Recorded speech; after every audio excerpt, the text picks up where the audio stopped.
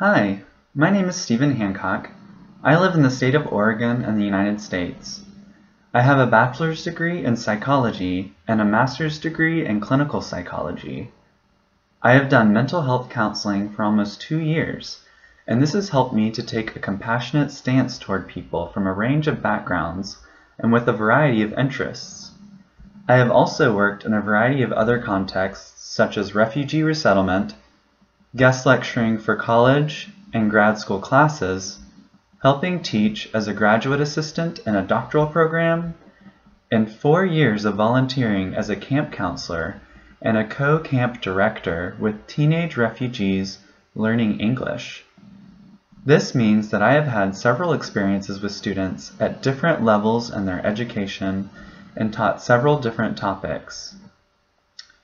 Because of my experiences as a mental health counselor, I have a very therapeutic and client-centered style when working with my clients. I call it client-centered because I try to remain empathic, genuine, and caring all throughout my interactions with clients.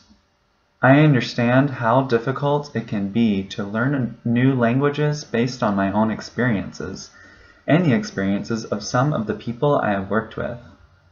While I won't be giving you therapy, I will aim to be therapeutic throughout our tutoring session so that you can feel more comfortable during the challenges and growth experiences of learning a second language.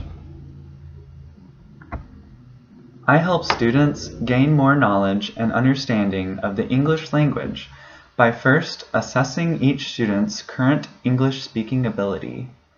The first thing I will look for is what the student wants to learn. Then I can provide supports by teaching word pronunciation, reading, and writing skills as it is helpful for the student. At any point, we can change direction, and I can help you learn something else that seems more helpful for you. I hope this introduction was useful, and I hope we can work together soon. Thank you. Bye.